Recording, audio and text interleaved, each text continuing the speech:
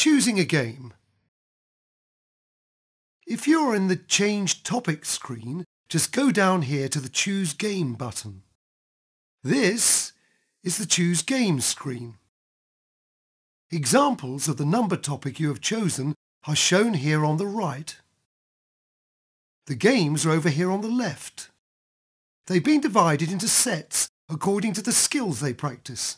You can see these shown on the tabs. Counting and ordering, understanding and practice, etc. The games that often don't use the specific number topic you've chosen are under the tabs for number concepts, place value, also counting and ordering. Instead, these will practice specific number skills and concepts.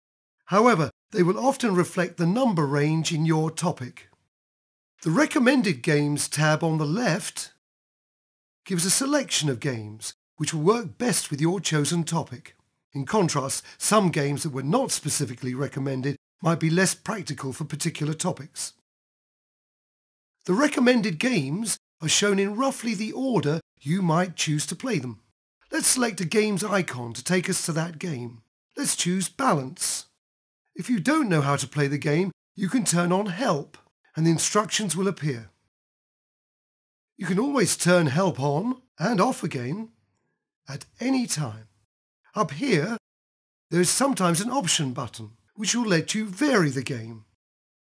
When a game has been completed, you are offered a reward game to play.